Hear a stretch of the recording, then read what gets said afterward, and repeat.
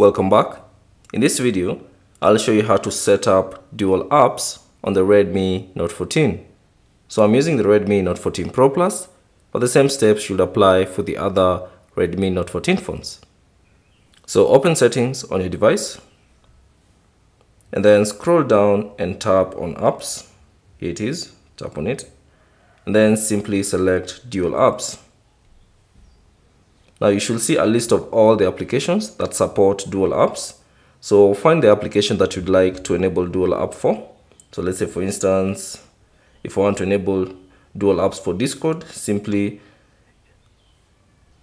tap on the toggle switch icon that is next to it to enable it.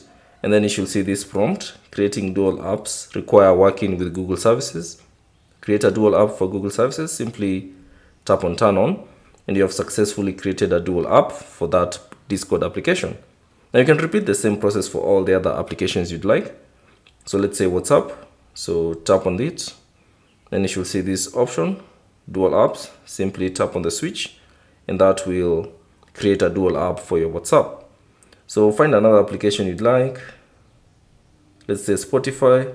Simply tap on the toggle switch icon, and that will enable the dual app for that particular application.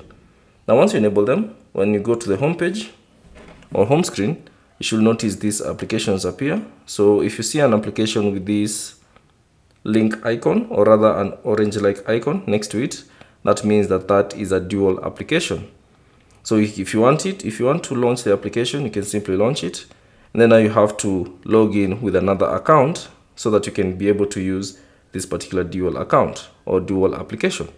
So that's basically it on how to set up dual apps on the Redmi Note 14. Thanks for watching. If you have any questions, leave them down in the comment section below. And if you found this video useful, consider leaving a like and subscribe to the channel.